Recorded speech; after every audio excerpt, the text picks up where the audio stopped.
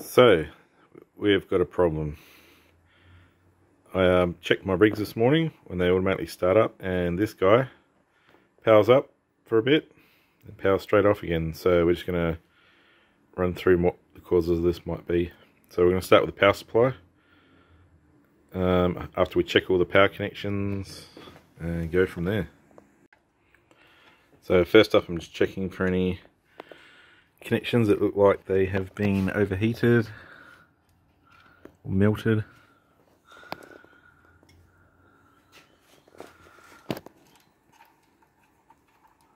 Usually like discoloration or plastic not quite feeling right. So, oh hello, that just fired up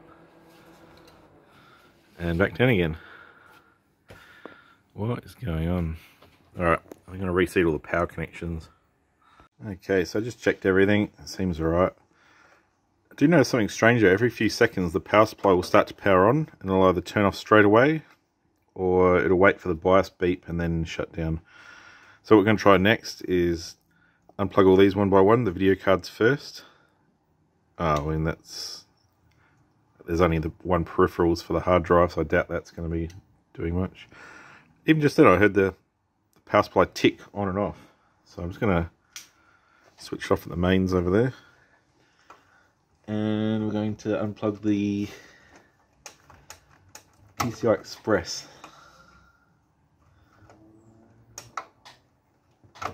Except for the one that goes to the processor. So just got to be careful because it uses the same connector, which is that one.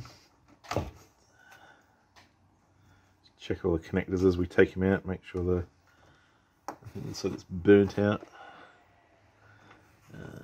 Peripherals there, mainboard there.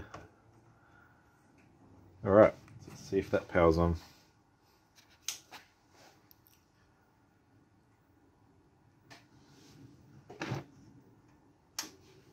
Now we got nothing.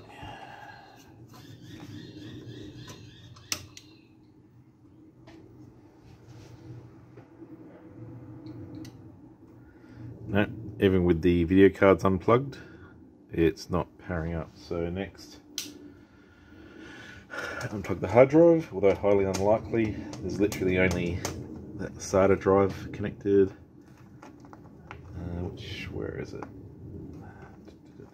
For the wires. Alright, so it's that one. That one has to stay plugged in because it's the processor. It's untangling the wires a bit. So what's that go to? That goes to that riser, so we'll unplug that one. And the other peripherals, we'll just unplug them all. A bit dusty, hate dust around them. Alright, let's see if it works this time.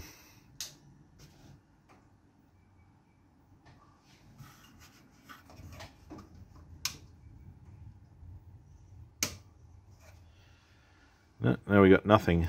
So we've narrowed it down to power supply or something on the main board. So fortunately, when I bought these power supplies cheap, I'm actually a bit surprised if it's going to be the power supply. 10-year warranty. You know, I'm hardly loading it. I literally load these things at 50%. So anyway, let's get the other power supply and see if we can get it to boot. So good thing about buying multiple power supplies is if you ever need a drop-in replacement, you've always got one ready to go. So let's bring it over. One problem, I just realised this is a 660, which isn't going to be a big problem. That one's an 860, because I bought two 660s at the same time.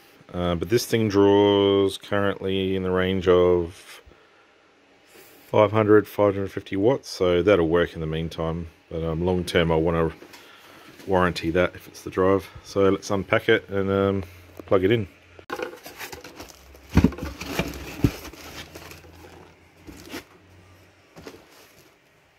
Comes in a fancy little pouch. Let's get it out. Alright, so even though it's only a 660, it's literally got the same connectors as the 860, which is easy because we can just sit it right next to it and plug it in and see if that's causing a problem.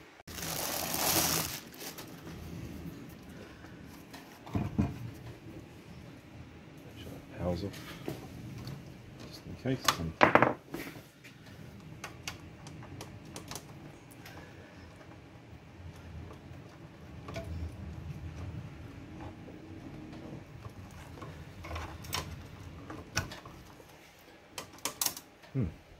That's unusual.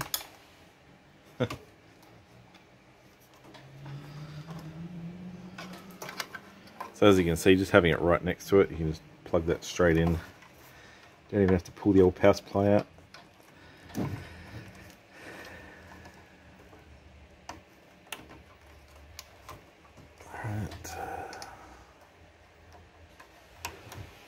Alright, so I'm just going to plug everything in to start with. I was just contemplating how I go about this.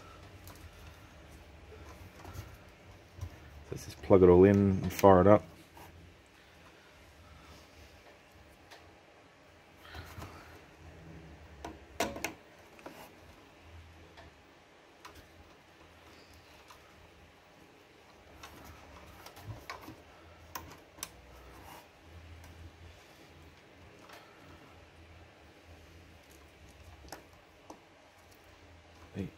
Eight.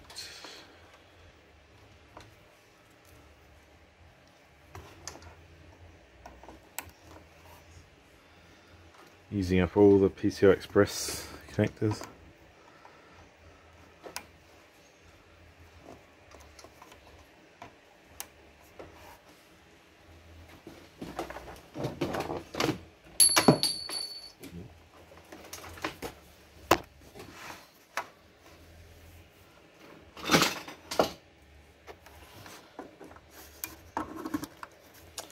Alright, let's see if this powers on.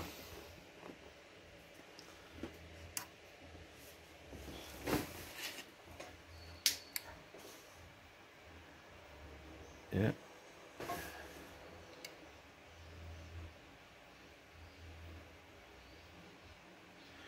Ooh, that's not looking good. Main board. Yeah, did exactly what it did with the old other power supply. Alright, it's going to do one more thing, which is the fan's still running. How's that still running? It's definitely off. Capacitors powering it. Alright, so let's go back to just main board and just double check that. If this main board's gone, well, that's not good, because I have a spare main board, but I never got around to buying a 1 to 4 times splitter. So I'm not actually going to be able to run all the cards. I'm going to run 2 cards. Alright, let's try this. Power on. And the CPU fan off, went straight off straight away. Great. So we're going to have to remove the main board. At least we've isolated it's not the power supply. Okay, so I've decided I'm just going to strip it apart. Should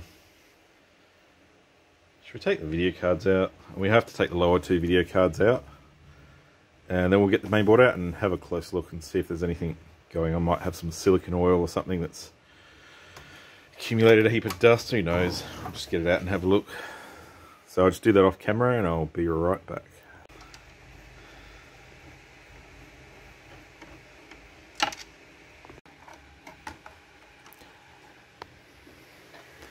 $130.70. I was just thinking before too, I'm going to power it up with those 2 video cards removed, because yeah, they may actually be causing the problem because they're plugged, they get their power from the main board.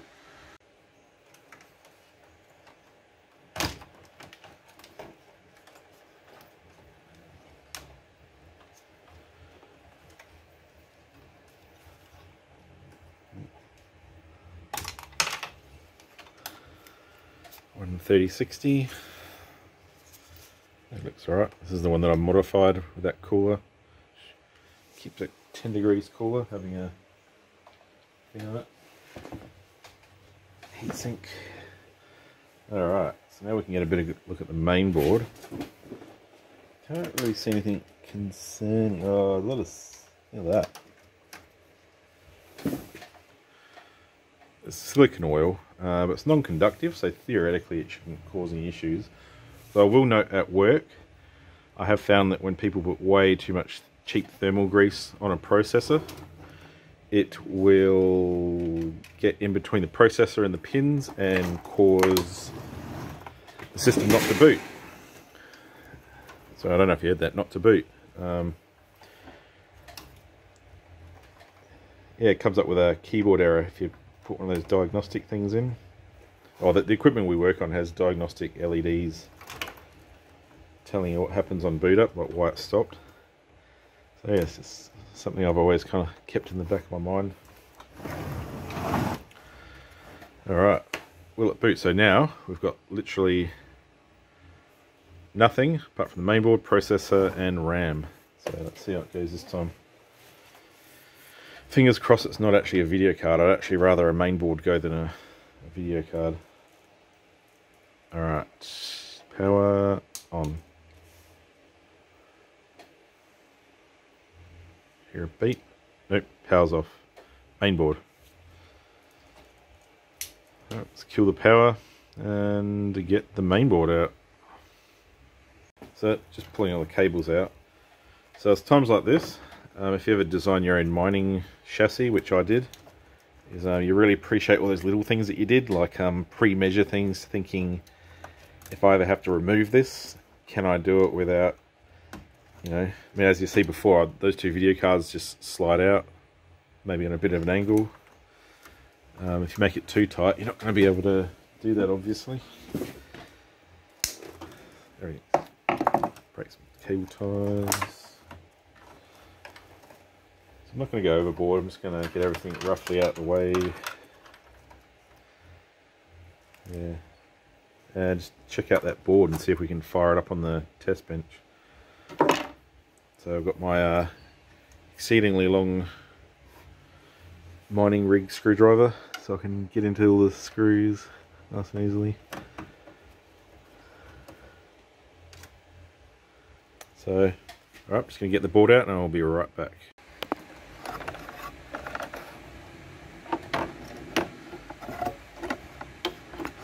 Put all these riser cables up out the way.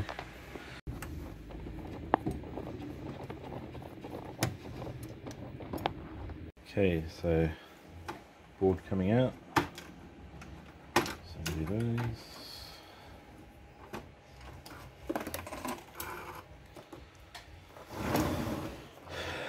And here we have our main board. So let's have a look. Let me see. How did that fly just fell off? Lovely. There's a lot of if you can see that. Let's put that down so it doesn't blow up. There's a lot of silicone oil around here. That's what we might even do, I think. I'm going to take that off, that thing never worked. I think what we'll do is just take the processor and memory off and just give it a really good clean and see if we can fire it up on the bench. Taking out the old Xeon, what is it, an L, can't remember, it's like a 1.3 gigahertz Xeon, 13 watts of power, it's an absolute powerhouse, perfect for mining. Yep. Yeah. Not expecting the thermal paste to be bad or anything. Oh, there's a mosquito under the heatsink. Alright, let's take this thing off because that doesn't need to be there. Using the wrong screwdriver, of course.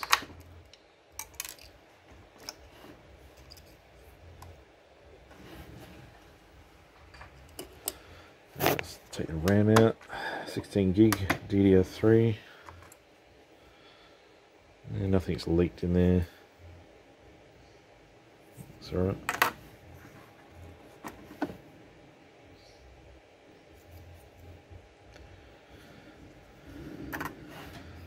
processor out. Ugh, like bug there.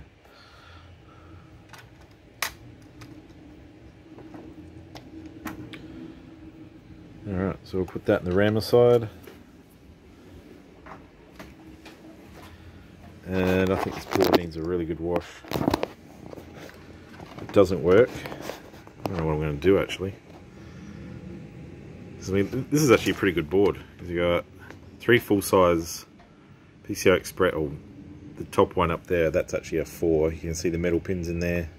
It doesn't populate the whole way along.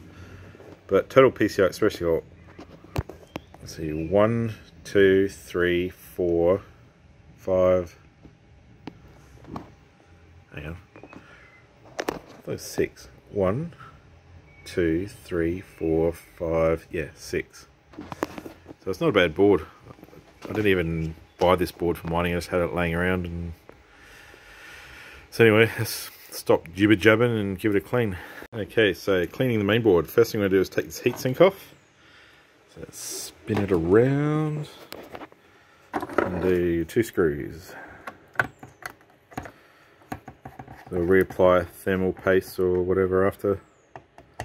That is not a big issue. What is a big issue is if you have moisture left under there.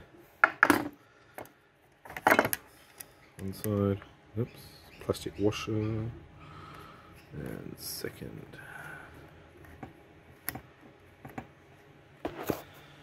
Yeah, man, it's just sitting there.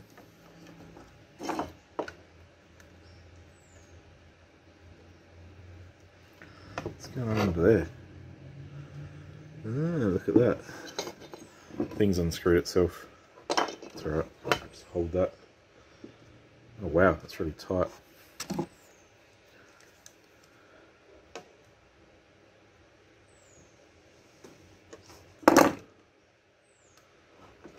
Huh, that's not good. Certainly tells me this has been off before. So I bought this board second hand off eBay. Some guy in Hong Kong, and I was actually relatively speaking impressed with it, so I ordered another one and it was in the shittest condition I've ever seen a main board. Like there was like, you could tell it had been washed and there's like bits of like blue corrosion everywhere. So I don't know, I don't trust a lot of people to wash main boards. They don't really know what they're doing. So my technique for washing main boards, oops, drop me all the bits, is use something that's like a degrease. You're going to give it a degrease because it's got all that oil and crud everywhere. Use a paintbrush. Then we're going to use contact cleaner spray. And after that, we're going to contact cleaner spray will get under everywhere. And then put it on the dehumidifier, and that will dry the board and warm it up to about 35 degrees. Then you've got the issue, which I pointed out before, which is you'll always get residual moisture under the chips. So I'll go around with a can of air and just give it a blast and see if any moisture comes out. If it does, then I'll stick it on the dehumidifier a bit longer. So let's get to it. I just took the VRM heat sinks off, and that is actually unbelievably still like sticky and looks alright. I don't know if it's been replaced. I got a feeling this has been replaced. It's like 1mm thermal pad. So anyway, yeah, I just forgot before to take those off before we do this. So let's crack to it. First up, just going to spray some spraying wipe. If I can get the thing open. Yep. And unplug the speaker. There. You can see it all, you can probably see that stain now. There's a big stain all around this area. I'll give that a real good spray. Oh, I didn't want that to happen. Alright, I'm going to get some cardboard and I'll be right back. That's better.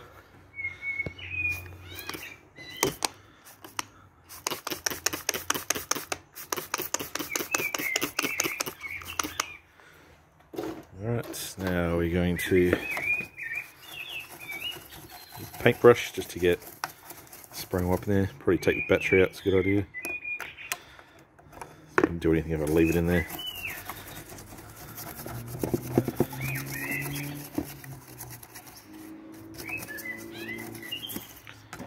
Bird providing some music in the background. Alright.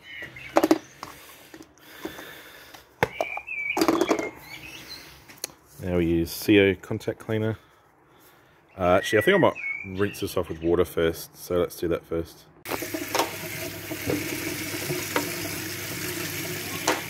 So, any water's alright to clean a main board, especially when you're about to use solvent CO contact cleaner. Give it a good rinse.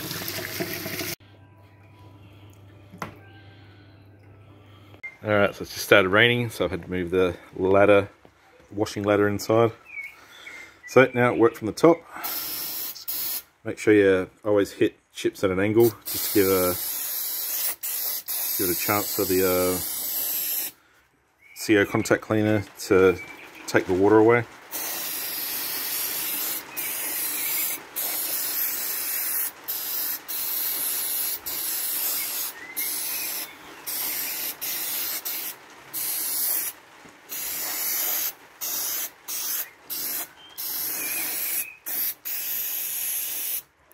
So yeah, I don't know if you can see it, but I'm spraying at an angle, so down this way, so that way, yeah, like I said before, gets all the moisture out from anything. But the idea is, once this goes on the dehumidifier shortly,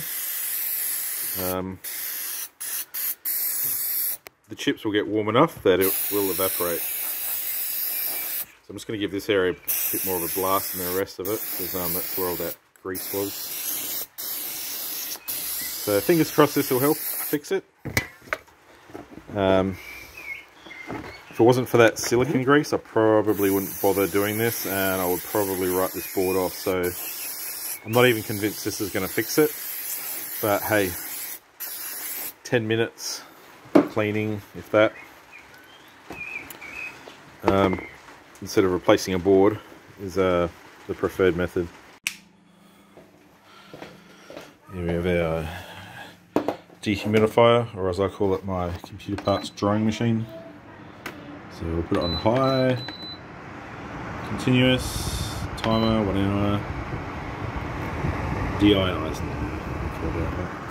So this thing gives out dry air up the top, so stick it like that. That will make the nice dry air go up through there. So within an hour this will be dry. So yeah, just came back to have a look at the stuff that was on that heatsink. It's weird, it's like a plastic kind of very, very thin sheet. I don't know if you can see that, but there's actually, someone's drawn a line over it with what looks like a fluoro pencil, which I don't know why you'd want to do that. But I'm just going to have a close look at the board. The reason that might have done this is because there's raised components that could short on that heatsink as it's been installed. So yeah, probably a way around this, if you had to replace this, I'd put Teflon, high temperature Teflon tape around the outside edges and leave the square in the middle and put thermal paste there. So anyway, I'm just going to wait for that board to dry. Alright, the big test, so it's just been on the dryer. Yep, see that? Moisture. So it's not ready yet. So we'll just go into the chips, make sure any moisture's out.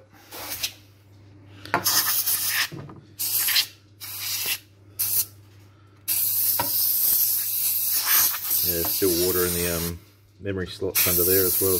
So when you clean a board out, especially when you use water, you need to get that water out from everywhere, obviously. But I've seen people clean boards and they forget this thing. So back on the dryer.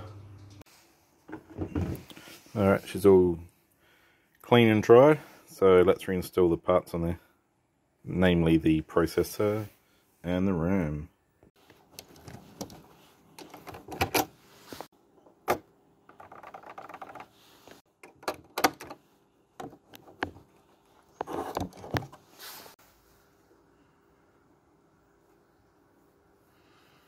Oh wow, this stuff's getting a bit dry. It's alright. It's only a 13 watt processor, so, and this is only to power it up. If it powers up, then I think I'll bless it with a bit better quality thermal paste, I think.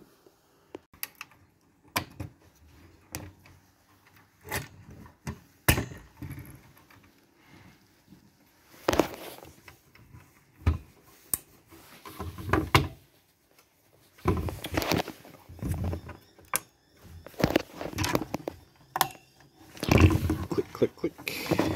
There we go. So we put the heatsink back on. I'm not going to worry about putting thermal paste and that high temperature tape like I was saying before, and it also needs cleaning. But I just want to see if cleaning the board fixes it. So if the board fires up, we'll treat it to putting the heatsinks on a little bit better. The VRMs I'm not even going to worry about putting that back on at the time being.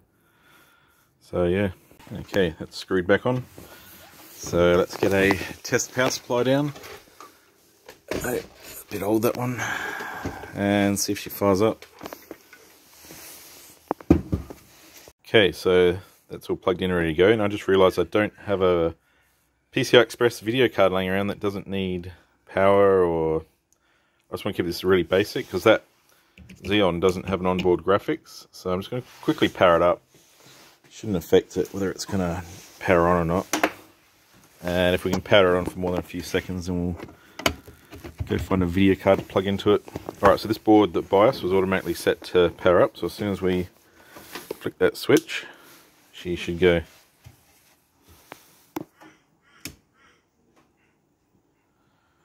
Nothing. Oh, the BIOS is probably cleared. It's alright, I'll give it a manual startup. And where we got? Power is those two. There we go. And the spinning. Come on, keep spinning. If you don't spin, I'll have to throw you in the bin. And the bin it is. Oh, there it goes, turns on again. Actually, maybe, fingers crossed, it was just retraining the memory. No beep, because I don't have a speaker plugged in. Ah, man. And I don't know where the speaker is. It's actually still running. So let's get a video adapter and she might be good. And here we go, moment of truth. Power on. And the BIOS will be cleared. So short the pins. Like that. I found an old, it's up my old media center. It's like a HD 5440. Hey, why's my screen not working? Because, is it plugged in? Yes. Wasn't that great? My monitor appears to have died. Oh, there we go. Need a bit of reseating. I heard a beep. That sounds promising. And what do we got? Load defaults into BIOS. Alright, so looks like we're on the winning streak. Now the question is, do I run diagnostics or not? Yeah, I reckon I will. I've made up a bootable drive with some diagnostics. So I'm just going to chuck more memory in there and maybe run memtest. And I've also got a program called QuickTech Pro that we use just to make sure all the functions in the main board are working okay. So let's go do that. Alright, so we're just in the BIOS now. And that's a really, really crappy picture. I can't get it much better because the backlight is starting to die in it. Anyway, first thing we go through is change the PCI Express version back to Gen 1. And if no one's ever explained that to you before, basically different gens are different speeds.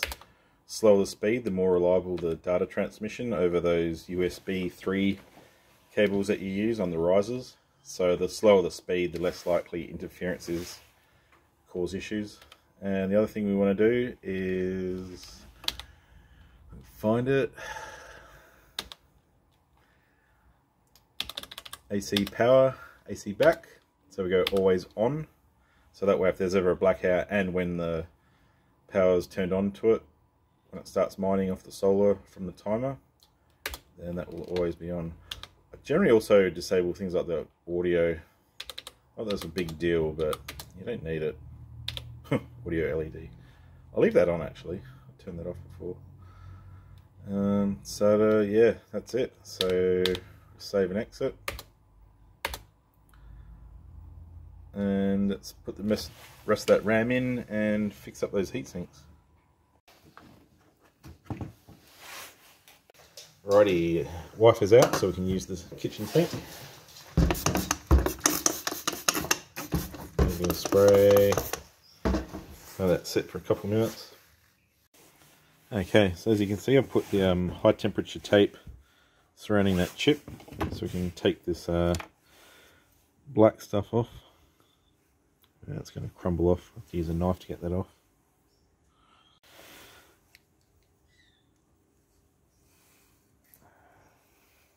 There you go, just take that off.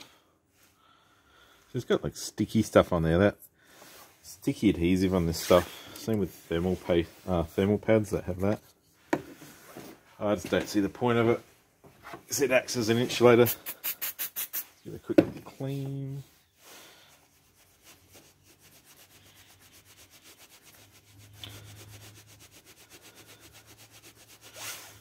Yeah, looks good.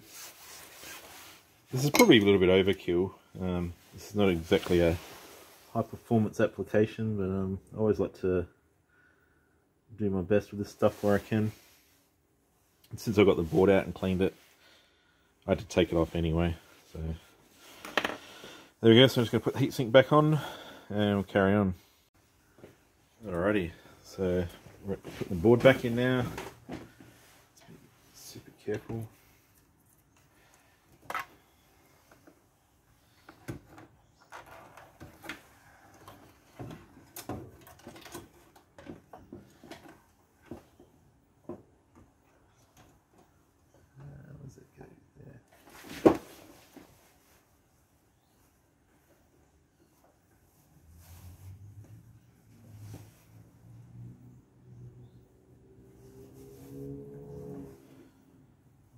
There we go. All the screws.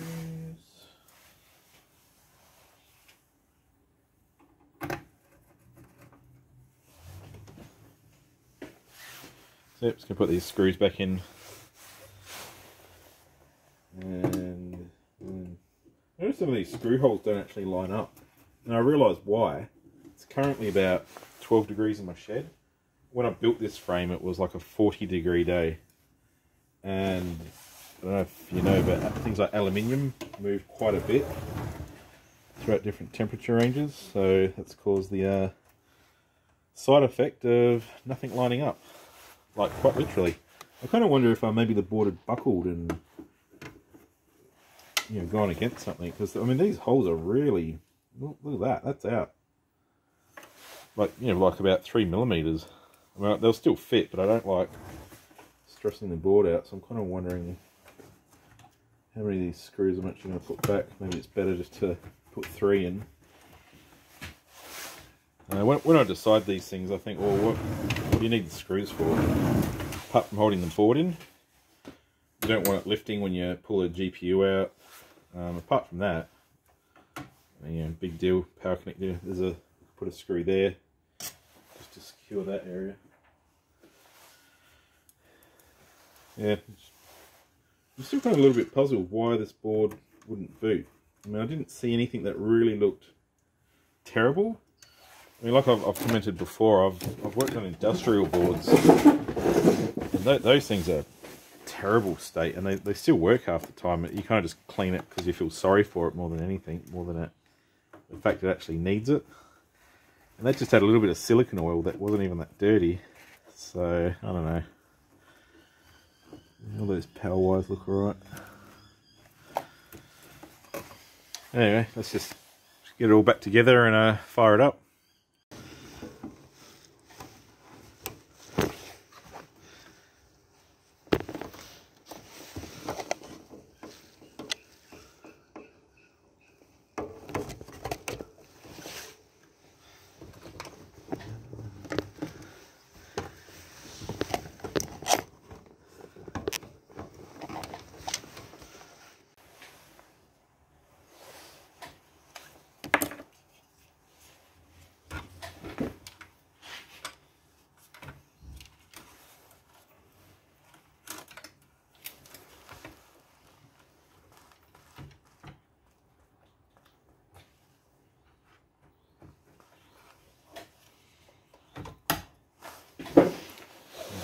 this in. Fan connector.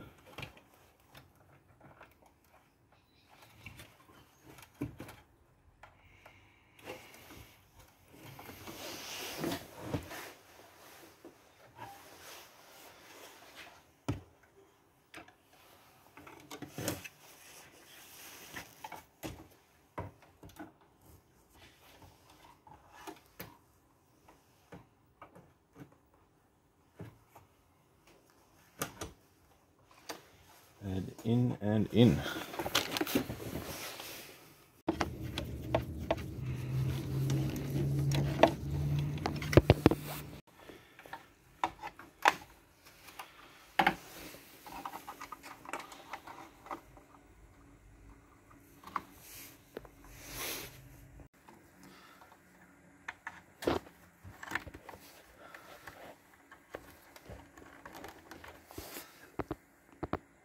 Okay, and the big test.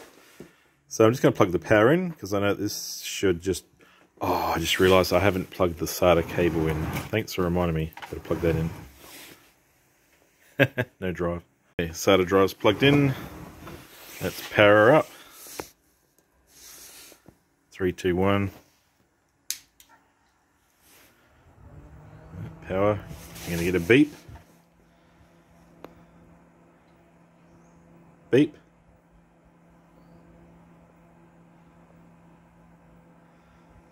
You gonna beep? Hey, it's alright. I was expecting that because I added that extra 8 gig RAM stick and it hadn't retrained that memory yet. So I'm just gonna get this all just start up into Windows. Yeah, that's I'm pretty happy. So who would have thought cleaning the mainboard would fix that problem? I've actually had that before. I don't know. I know in theory that silicone oil is non-conductive, but I mean, this is like literally the 3rd time I've seen that happen. So yeah, anyway, we'll power it off and get it reinstalled and go into remote desktop and make sure she's all good.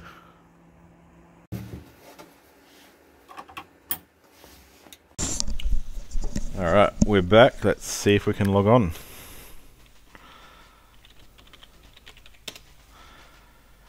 Hey, there we go. But what's going on? Doesn't look like it's actually pressing key to continue.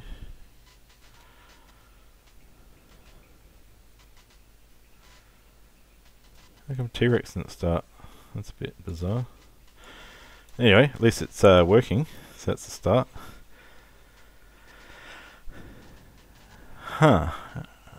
Why isn't my script starting? So that's what it runs.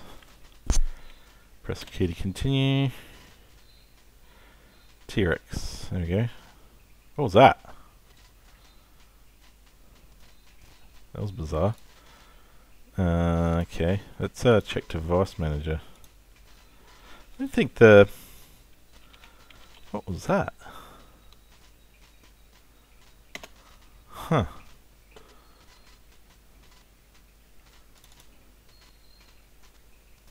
One of our 1660 supers isn't being seen. It's a bit weird. Alright, let's go check that out. Alright, so I just powered it down. I think the only thing it could be one of these PCI Express plugs. I remember I didn't quite make sure that the one which is really squishy in there was plugged in. Feels alright actually. It's not good. Yeah, that's definitely in. Jiggle it about. This guy, you in? He's in. That one's definitely in. And they're plugged in at the back. I just had to put the phone down and I'll just reseat them at the back. And there we have the reason why it wasn't working. So that one runs off a Molex connector.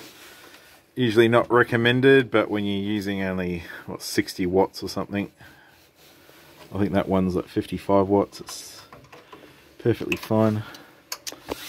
Alright, let's get it back in and power it up.